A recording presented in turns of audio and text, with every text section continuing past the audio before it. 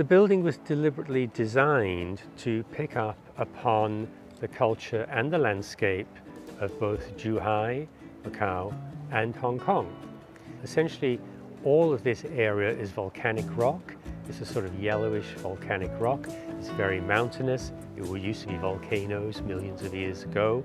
And we have lots of islands and water around the islands. And the hills are covered in jungle, in trees, vegetation. So those are the three things that we're really looking to pick up for in the design: the materiality and the forms and the shapes. When we're designing buildings, we try to make them what's called biophilic. And what's been discovered fairly recently is that human beings like to be in touch with nature, are happier and more efficient if they can be in direct touch with nature. And when we say be in touch with nature, that's natural light as opposed to artificial light. It's to see trees and water and to feel close to natural environment. The roof is representative of the waves. And then the flooring and a lot of the materials are stone. They're a natural blonde colored stone, similar to the stone of this area. And finally, the roof is held up with trees. You'll see 4 trees coming down, and that holds up the roof with these big spans. And those are deliberately painted into a brown color, like the tree limbs. And the roof itself, the underside of the roof, is a natural blonde wood color. So in this building, by lifting and floating the roof, we have no heavy walls or columns. We can see out across the water and to the hills and the landscape behind.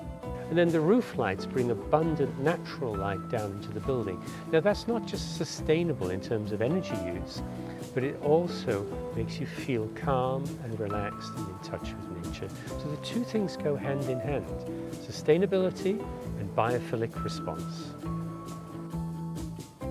So we have this flowing roof that guides you. You don't need signage. Just when you come in, just follow that roof and you go through the process. We also have 4 waterways, so 4 beautiful stretches of water which you cross over. So again, you have a series of staging posts. When you come off your vehicle, you cross some water to go to the departure hall. And then you go through immigration, you cross some water to go to customs. And then you cross some water and you go to the departure hall. And finally you cross some water and go and pick up your vehicle to go to Hong Kong or Zhuhai.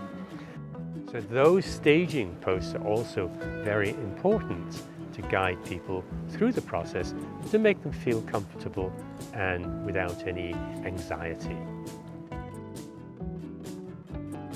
So when we're designing for the GBA, we need to pay particular attention to the culture of the GBA, meaning language, culture. It was Cantonese language predominantly in this area, and the culture is very, very strong indeed. And that culture stretches not just from the food, but the old fishing way of life, the farming, the communities. So that's what we particularly look for when we're designing in the GBA.